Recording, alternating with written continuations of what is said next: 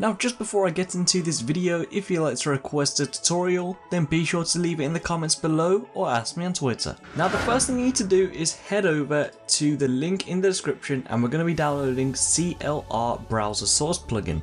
Now here you pick either 32-bit or 64-bit. In addition to that, you need to make sure you've updated your MS Visuals, and you also need to make sure you've upgraded, if not already, your .NET installation to 4.5.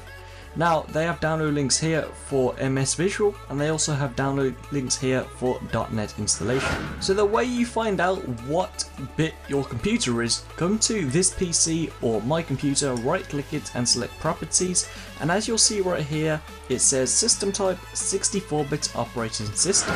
So whatever's yours said, you would either click 64 or 32. As you can see, it will begin to download. It is a very quick download. While it downloads, we need to head over to this PC, the C drive, and now we need to look for OBS. Some people it's going to be in program files, for some people it's going to be program files x86. For those that have external hard drive, of course it will be there. So for me, it's in x86, and as you'll see it says OBS Studio right here. We're going to head over to OBS plugins, 64-bit or 32-bit, I'm on 64, and now we need to wait for the download to be completed. Okay, so it's done, and this is what you'll be presented with. Just click the folder here, the CLR host plugin, and now these three is what we're going to be dragging in. So that folder we just opened up while it was waiting to download, we're going to drag and drop them right here. So just drag, drop. Now I've already got them, so as you can see it's going to come up with this. I can just skip them, but that is what you're going to be doing. Now we need to head over to OBS. Now last video I showed you how to set up a donation alert. For those that want to know how to do that, you can check it out in the description. It's also for follow alerts, subscription alerts, literally every alert right there. So now we need to press this plus button and we need to add a browser source. For some people it might say CLR browser source, so select that. And now you can call this source whatever you want to. So this is called a donation goal, of course. And this is what you'll be presented with. Now you need to head over to your browser and come to Streamlabs. A link to it will be in the description. And a good thing about this, you don't even need to actually make an account. You can just connect it with your Twitch account. So from here we need to head over to donation goal. And as you'll see, there's a warning here. You do not currently have a donation goal. Click here to set one. So select this. And now you can call the title, so of course donation goal. The goal amount, 100 maybe. Starting amount, you can start it at 0 and you can end it whenever you want to. So you can select start donation goal. As you'll see, this is what it's going to start off as.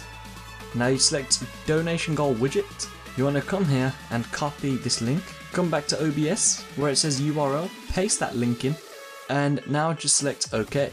As you'll see, our donation goal is now in place. We can position this down, maybe put it at the bottom here, and there we go. So as you can see, it says 29 days to go.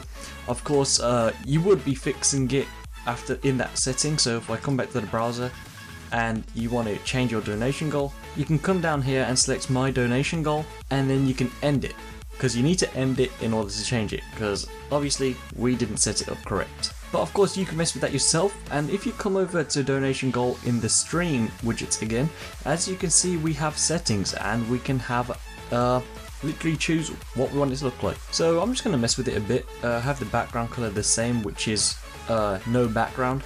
The text color, as you can see, we did start to have a problem with it when we moved it up because it's on a white background, so you do need to be aware of that as well. And the bar color, completely up to you. So yeah, you can also choose the bar thickness and the font, and then of course just save the settings and everything will be done just like that, as you can see. And again, when you are doing this in sources, make sure the donation goal is at the top. This way it's going to be able to be seen. So what I actually have, I have donation goal and donation alert being displayed at the same time. Donation alerts up here, donation goal is down here. Anyway, that's it for this video. I hope this video has helped you, and like I mentioned at the start, if you'd like to request a tutorial, then be sure to leave it in the comments below or ask me on Twitter. Thank you so much for watching, please subscribe, rate, and peace.